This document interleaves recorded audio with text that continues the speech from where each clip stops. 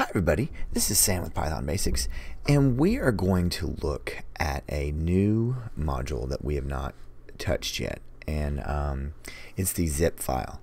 So we're going to start really working with some real life stuff. And one thing that happens in the world, in the wild, are zipped files. So if you do not know what a zip file is, we'll deal with that very shortly. But let's just deal with what we do know. So alright, let's run this and just kind of poke around for a little bit. Zip file. So alright, this has a ton of stuff. So let's just run our help on it. And alright, there's a lot of documentation because this again is a very large module.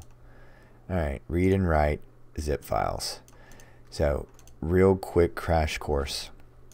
Zip files are compressed files, and we'll talk more about that later, but this is just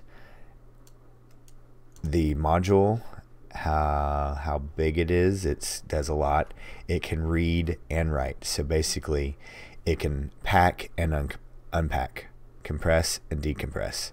So what zip files do, well, we'll just talk about it. It's a way to save space if you've not ever dealt with one, and typically then you extract the files from it and it opens it up. But we're going to use this because very soon, next few videos, we're going to be downloading from websites, and we're going to need to open these files, and we're going to do this more naturally and more realistically. So real quick video today.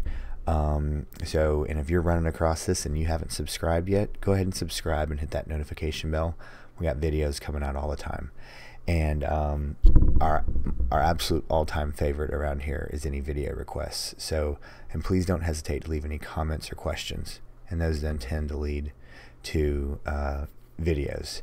So I can't say thank you enough. Thanks for watching. Stay tuned, and we'll see you next time. Bye guys.